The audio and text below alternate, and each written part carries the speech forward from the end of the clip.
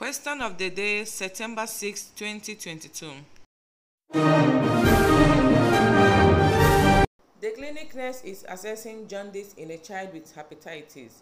Which anatomical area could provide the best data in line with the presence of jaundice? A. The nerves. B. The skin in the sacral area.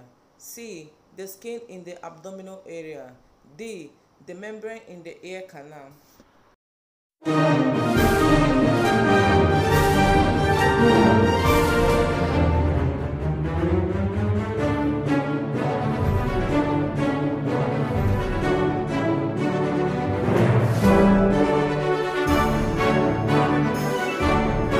The correct answer is A.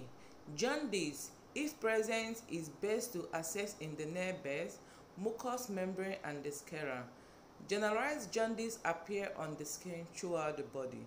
Option 2 and 3 can be eliminated first because jaundice in the skin is called generalized jaundice.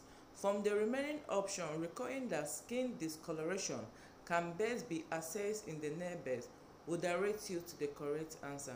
Thank you all for watching, and please don't forget to subscribe to my channel.